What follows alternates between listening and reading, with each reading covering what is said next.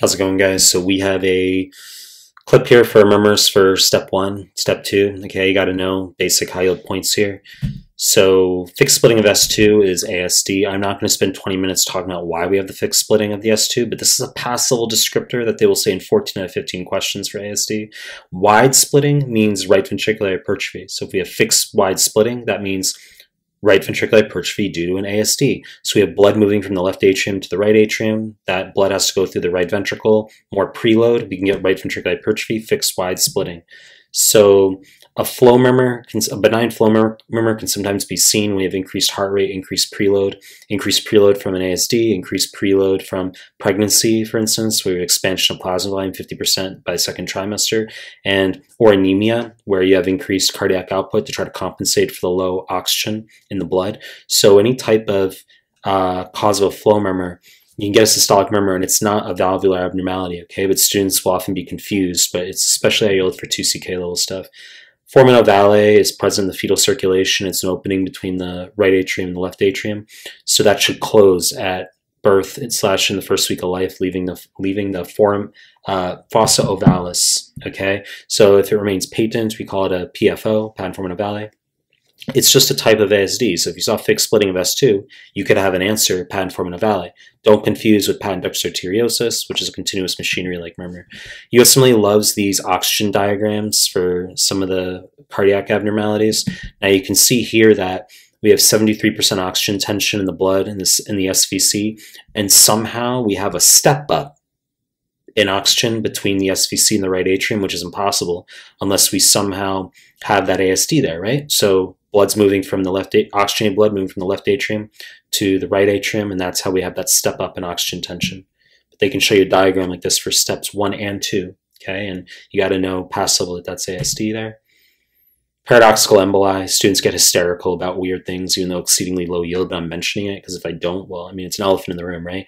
That you can have a DVT that will normally embolize from the venous circulation to the lungs, cause pulmonary embolism, but if you have a septal defect, ASD or a VSD for that matter, but usually an ASD, that clot can pass into the left heart and then into the arterial circulation, go to the brain and cause stroke. So you just have to know that that's possible.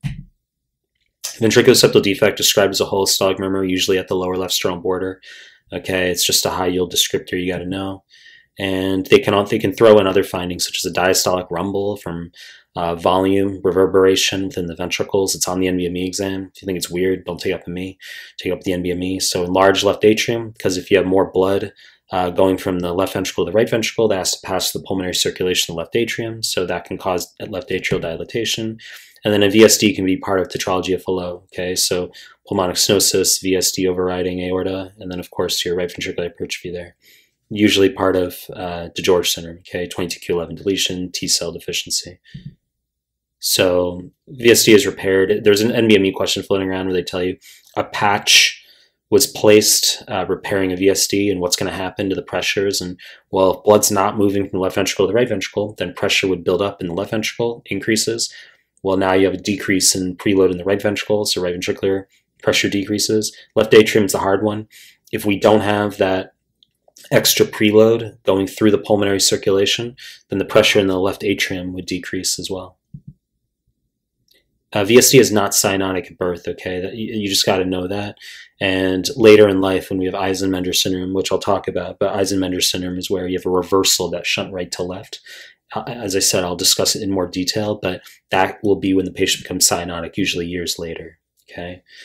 If they tell you that a kid has a VSD, but that there's a murmur present at 1 week, but it was not present at birth, the answer they want is increased pulmonary vascular resistance at birth, okay?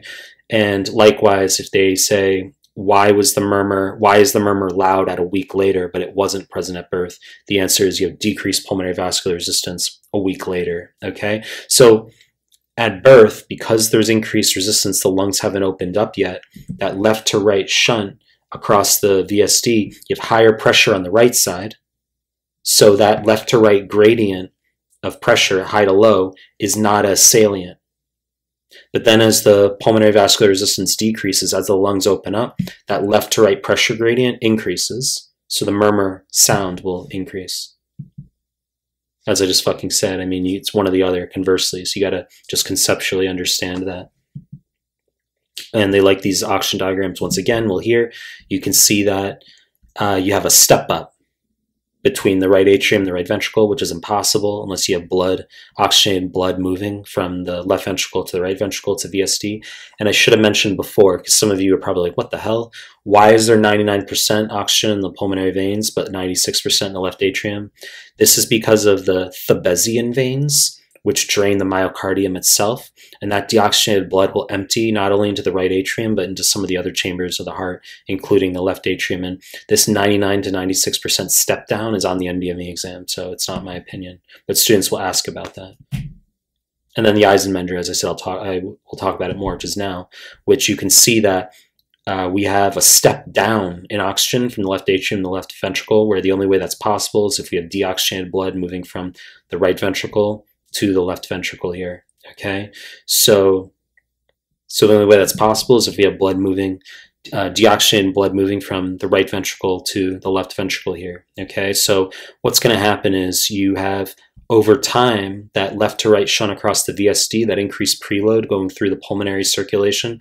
Well, the pulmonary vessels are gonna hypertrophy to limit that excess preload, which is gonna cause pulmonary hypertension, increase afterload on the right ventricle, leading to right ventricular hypertrophy, and then ultimately an equalization of the pressures between the ventricles and a reversal of the shunt right to left.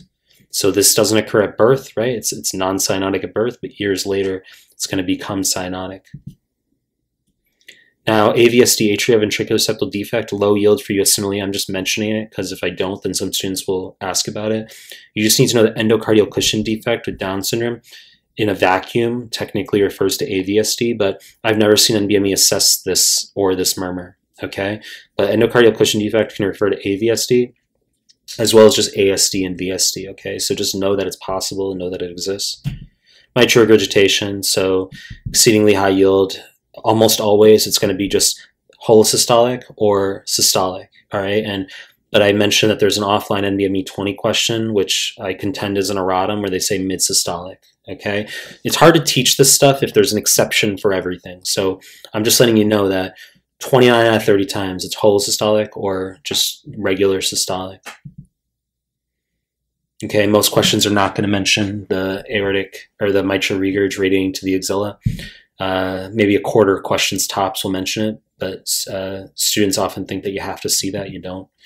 So the highest cause of mitral regurg in USMLE is going to be post-MI papillary or papillary muscle rupture. So if they tell you patient had MI hours to days ago, doesn't matter the time frame, and now has a 4-on-6 holosystolic murmur with dyspnea, that's ruptured papillary muscle with mitral regurg. Seen acutely with rheumatic heart disease. Okay, strep pyogenes, group A strep, and then you get antibodies against M protein cross-reactive mitral valve. So mitral regurg acutely, and then years later, yes, the valve scars over, causes mitral stenosis. Mitral regurg can be caused by general ischemia, dilated cardiomyopathy. You could just know that. JVD, this is interesting, okay, because JVD is obviously a right heart failure finding, and just means the right heart can't fill, right? So jugular venous distension, peripheral edema. But there's a couple questions. I said step 1 NBMEs, but it's on step 2 also. But if you have left-sided pathology, e.g. mitral regurg, and it backs up to the lungs, backs up to the right heart, you could, in theory, get JVD as a result. Okay, so I'm just letting you know that there's a couple mitral regurg questions floating around the NBMEs where they say JVD. All right, so don't be confused by that. And then, of course, for 2CK/step 3, I'll just throw in here that if what we normally do exercise stress tests prior to surgery in patients with cardiovascular risk factors to ascertain perioperative MI risk, there's a question floating around one of the surge forms where they tell you the patient's a smoker and you're like, well, that's not good. They tell you the patient does not get shortness of breath with exertion, does not have any chest pain, and has mitral regurg, and the answer is no further studies indicated, okay? And stress test is wrong, which is, it's a hard question, but I'm just letting you know that that exists. But of course, if the patient does have heart failure signs, if the patient does get shortness of breath with exertion, does get ischemia with chest pain, then yes, you'd want to do a pre-op exercise stress test to assess perioperative MI risk. You could do pharmacologic stress tests as well, but usually exercise stress tests. Mitral stenosis is usually described as a rumbling diastolic murmur. with an opening snap. Okay, so it can be mid to late decrescendo diastolic murmur, and you should be aware that an S4, and I'll do another presentation talking about the heart sounds more specifically, but an S4 is almost always the left ventricle, and it's a stiff left ventricle due to afterload, systemic hypertension, aortic stenosis, but you can have left heart pathology backing all the way up to the right heart, the same way we get JVD with MR, as I talked about. You could get the JVD with MS, and I've also seen questions where they say right-sided S4 with MS. I'm just letting you know it exists, okay? Where they'll give you mitral stenosis, like easy. They'll say history of rheumatic heart disease, 4 on 6 rumbling diastolic murmur. You're like, definitely mitral stenosis here. And you're like, why is there an S4 though? Well, it's not the left ventricle, it's the right ventricle. Okay, so 99% of mitral stenosis due to history of rheumatic heart disease. Okay, so there's a question floating around you should be aware of. It's actually on one of the 2CK forms where they hand you the diagnosis of mitral stenosis, history of rheumatic heart disease, rumbling diastolic murmur, and then they explicitly say there's no opening snap. And that's very audacious on their end. But I'm letting you know the question exists. It's out there, okay? And then the other demographic USMLE likes, apart from overt rheumatic heart disease, is they'll give you a pregnant woman, second trimester, who has dyspnea and a diastolic murmur, and that's mitral stenosis. Okay, so it was subclinical. She obviously had rheumatic fever as a kid, but they won't mention it in the stem. They'll just say like, and the implication is that she had subclinical mitral stenosis, that it hadn't been brought out symptomatically yet, but that the increase in plasma volume of 50% by second trimester is what made it clinical. So choose mitral stenosis is what I'm saying for second trimester pregnancy with dyspnea. It's not peripartum cardiomyopathy, which occurs later. Now, well, there's 1% remaining, right? So that's non-bacterial thrombotic endocarditis, NBTE, so it can be malignancy from hypercoagulable state. For whatever reason, it can cause these verrucous vegetations on both sides of the mitral valve, and it can also be SLE with antiphospholipid syndrome, where that can also lead to the verrucous vegetations in the valve. So mitral valve prolapse, MVP, most common murmur, seen in about 1 in 100 of the population, asymptomatic. Okay, so it's just mid-systolic click. And myxomatous or myxomatous degeneration is a buzzy term that shows up in some stems that refers to tissue degeneration, Marfan syndrome, Ehlers-Danlos, and it's almost always asymptomatic. There's a question in one of the 2CK forms where they want you to know something called mitral valve prolapse syndrome, holy shit, where it can rarely be symptomatic. And they'll say a patient, usually in their 20s or 30s, has a history of 30-ish episodes of fleeting chest pain on the left side, and her dad died, or her uncle died from an MI. And you're like, well, that's definitely bad, but it's not. That's what they say in the stem. It's actually pretty audacious and trolling that they say the uncle died of MI, but the answer is no treatment necessary. So you need to know if there's a mid-systolic click, and it's a youngish patient, 20s to 30s, and there's history of many episodes of fleeting chest pain, as they describe it. That's mitral valve prolapse syndrome, and they don't want you to treat it. In theory, you could use beta blocker, but beta blocker was wrong on that question. They just wanted no treatment. And then they like being audacious with panic disorder questions. So they'll give you a 19-year-old male who's hyperventilating and he's having a panic attack, and they say that they mention that there's a mid-systolic click, and they say which of the following is the most likely explanation for the patient's presentation, and MVP is wrong, student's confused, and it's like, well, yes, the patient has MVP, but that's not the cause of the patient's acute presentation. It's clearly panic attack here. So just be aware they like doing that on USMLE, and that MVP doesn't progress to mitral regurg, okay, that they're actually completely separate. Aortic regurg, it's a holodiastolic murmur. It can be described as early diastolic, decrescendo diastolic murmur. Okay, it's loudest after S2. That's when diastole starts. So S1 to S2 is systole, and after S2, that's diastole. There's a wide pulse pressure. Okay, big difference between systolic and diastolic pressure. Head bobbing, bounding pulses, because blood is collapsing out of the aorta back into the left ventricle. So they love this wide pulse pressure. You got to be on the lookout for that in questions. And they can describe it as brisk upstroke with precipitous downstroke, or they'll just say the pulses are brisk. That can be one way to imply the bounding pulses, okay? And so about 80% of the time, the bounding pulses are going to be aortic regurg, but you can just be aware that for panic ductus arteriosus And for AV fistulae, you can also get bounding pulses. So it's just blood leaving the arterial circulation quickly. So in AR, it's collapsing out of the aorta back in the left ventricle, bounding pulses. In PDA, it's leaving the aorta for the panic ductus arteriosus, for the pulmonary trunk, and that's going to be bounding pulses. And for AV fistula, it's leaving the arterial circulation for the venous circulation, bounding pulses. So just be aware that it's possible in those other two conditions. Highest yield cause of AR in USMLE is aortic dissection with retrograde propagation toward the aortic root, causing aortic root dilatation. See it in Marfan syndrome, Ehlers-Danlos, as I talked about before. Mitral valve prolapse most common, but they can get aortic regurg. Volume overload in the left ventricle, aortic regurg can cause, leading to eccentric hypertrophy, where the myocardial sarcomeres are laid in series. Okay, whereas concentric hypertrophy from increased afterload is going to be where the myocardial fibers are laid in parallel. Okay, then aortic stenosis mid-systolic murmur, which is the same thing as crescendo, decrescendo, and they can also describe it as a late peaking systolic murmur with an ejection click. Don't confuse that with mid-systolic click of mitral valve prolapse. And it radiates the carotids quite often in questions. I would say maybe at least 60% of questions, whereas the mitral regurg, in contrast, was only about 25% of the time I'd say it radiates to the axilla. But the radiation of the carotid is exceedingly high yield for aortic stenosis. Causes slow rising pulses, okay, so pulsus parvis et tardus. Don't confuse that with the bounding pulses of AR. So AR, we said bounding pulses, wide pulse pressure, okay? Whereas brisk upstroke with precipitous downstroke, AR. Whereas AS is pulsus parvis et tardus, slow rising pulses. Aortic stenosis, SAD, syncope, angina, dyspnea. So just be aware that those are associated and that they're indications for valve replacement as well. Bicuspid aortic valve need not be Turner syndrome. Okay, so you need to know it's usually autosomal dominant, can easily occur in males, and it can occur in pediatrics as well. In fact, it does in the NBME forms. This is one of the most annoying points when I teach students, in that schools erroneously teach students that bicuspid aortic valve presents as calcification, usually in the 40s, and that's when it will present. It's fucking wrong. Okay, so bicuspid aortic valve, autosomal dominant, can present any age. They'll give you a 3-month-old. I'm not joking. Okay, they'll give you a 3-month-old on the NBME, EG for pediatrics forms, and they'll say that there's a 4-on-6 systolic murmur radiating to the carotids, and answers bicuspid valve, and the student's like, oh, but I thought bicuspid valve like wasn't symptomatic until like they're an adult or like age 40 or something. It's like, it's fucking wrong. Okay, it pisses me off because based on the frequency, the prevalence at which students are taught that, it's fucking wrong.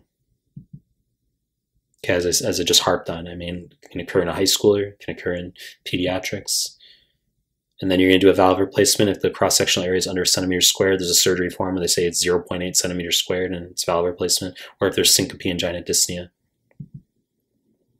Tricuspid regurg theoretically would sound like mitral regurg, where you have holosystolic murmur, but because it's the right side of the heart, it's going to increase with inspiration. So when you inspire, decrease intrathoracic pressure, increase ability of blood to return to the right heart. So the more volume there is going to accentuate murmurs. So they like this description. You can cause a pulsatile liver, just be aware. That can show up occasionally in questions. But this is the point here, that the highest yield cause of tricuspid regurg in USMLE is pulmonary hypertension / cor pulmonale. They are obsessed with this, okay? Not pulmonic regurg for whatever fucking reason. It's tricuspid regurg, okay? So they'll give you a dude with 100-pack-year history of smoking, COPD, and they'll say, holosystolic murmur that increases with inspiration, 2-on-6. And I'm like, what is that to the student? They're like, I don't know. And I'm like, well, it's holosystolic, increases inspiration. So after we cover the basic murmur, which is tricuspid regurg, I'm like, well, why is it there? They're like, I don't know. I'm like, well, the highest yield cause of tricuspid regurg in USMLE is pulmonary hypertension / cor pulmonale. It's like this magical fucking factoid for students. It's like exceedingly high yield. Now, this is also interesting, that you would think IV drug user endocarditis causing tricuspid lesions would be an exceedingly high yield etiology. I don't think I've ever seen it show up on USMLE. I'm serious. Carcinoid syndrome, okay, that can show up. Causing tricuspid lesions, so carcinoid tumor, bronchial, small bowel, appendiceal, small blue cells, S100 positive, secretes serotonin, diagnosed with 5-HIA in the urine, diaphoresis, tachycardia, okay, flushing, but that can lead to tricuspid lesions. Tricuspid stenosis, non-existent in USMLE. You could just theoretically know. Perhaps it could sound the same as mitral stenosis, right? Where it would be a rumbling diastolic murmur, but it would be on the the right side of the heart. Never seen it assessed though. Pulmonic regurg, as I said, it's not associated with pulmonary hypertension, cor pulmonale, okay, but we have tricuspid regurg associated. But it would, in theory, it would sound the same as aortic regurgitation. We would think that it would be an early diastolic murmur. Notice that I haven't fixated on the valve locations in this presentation, okay, like aortic being the second intercostal space, right sternal border, pulmonic being the second intercostal space, left sternal border, tricuspid, lower left sternal border, usually fifth intercostal space, mitral being the fourth intercostal space, left midclavicular line, slightly medial. But they don't care about locations so much, actually. They can be somewhat variable across questions. That's why you don't want to pigeonhole things. Pulmonic stenosis, okay. I don't think I've ever seen it show up in isolation. It'll just be part of tetralogy of Fallot, as you said, pulmonic stenosis, right ventricular hypertrophy, VSD overriding aorta. I'll make another presentation talking about that stuff, okay. And once again, it would just theoretically sound like aortic stenosis, mid-systolic murmur, but at the second intercostal space, left sternal border rather than right. And then I'm going to do a part 2 presentation where I do heart sounds, splitting, other things, a coarctation, PDA, tetralogy of Fallot, more specifically, okay? Because this can be a lengthy presentation. We could do, some of you want that. Some of you are like, yeah, give me a 90-minute murmur presentation. I'm for it, okay? But I mean, I'm going to chop things up a bit, not dramatic, all right? But I'll do that other presentation for you guys, all right? You know the deal. I'm going to make more content. If you like my stuff, subscribe to my channel. Appreciate your time. That's it.